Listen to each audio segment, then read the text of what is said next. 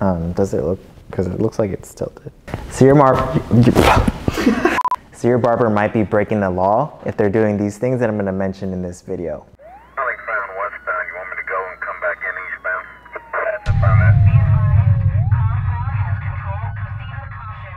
Now, believe it or not, the state that you live in probably doesn't care about how well your barber can cut hair. The barber's main responsibility is to make sure that they're not getting you sick.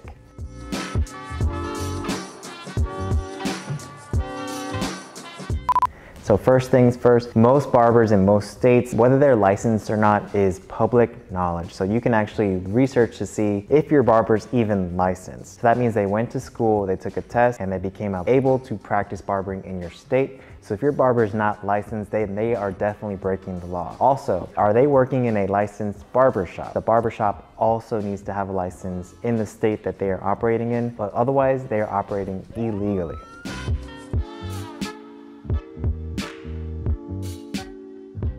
So another thing that your barber might be doing that's illegal is not spraying the clippers in between the haircuts. The clipper spray, there's different kinds that barbers have available, is actually disinfecting the clippers and the tools in between each haircut. So if you don't see them spraying the tools and the clippers in between, then they might be breaking the law because they're supposed to be using a clean tool on each single client that they service.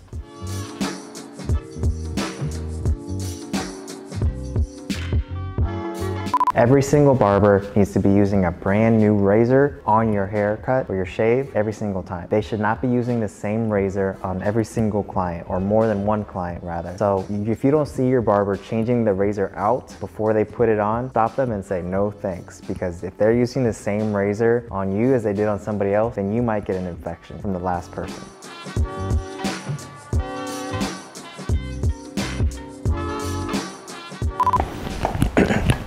Does this look familiar? This is actually not legal to use in some states. Why? Because you can't sanitize this. So if you see a barber dusting a client off using this and not spraying it, then there actually could be spreading infection in between each client. So even if they spray it with the clipper spray, the chances are that this thing is gonna get disinfected very low. So don't let the barber use this on you.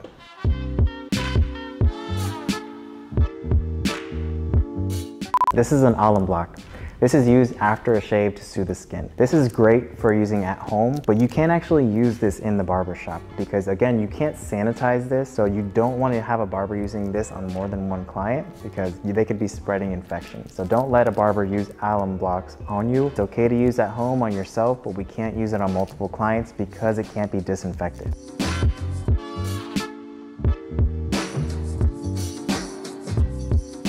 This is a shave brush.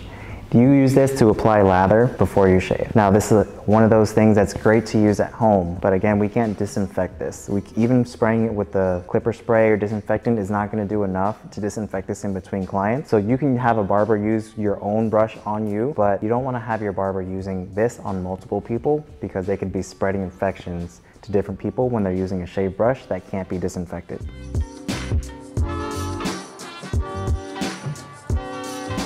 Does your barber use a brush to fade? If they're using a brush like this, chances are it's dirty.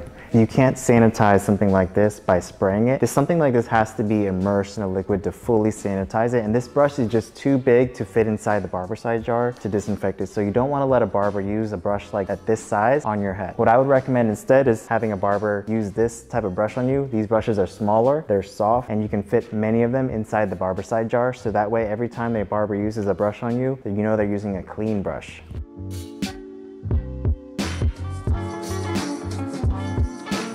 And last but not least, this is not required in most states, but your barber should be cleaning and disinfecting the chair in between each client. It's not required, but think about it. If somebody sits in the chair and they're sweaty and they're dirty and they're greasy, would you really want to sit in and lean your head back on the same exact headrest the last client just used? Chances are you could get a staph infection if that chair is not being cleaned in between. So it'd be nice to make sure the chair is disinfected in between each client, so that way you're not getting sick or something that the last guy had.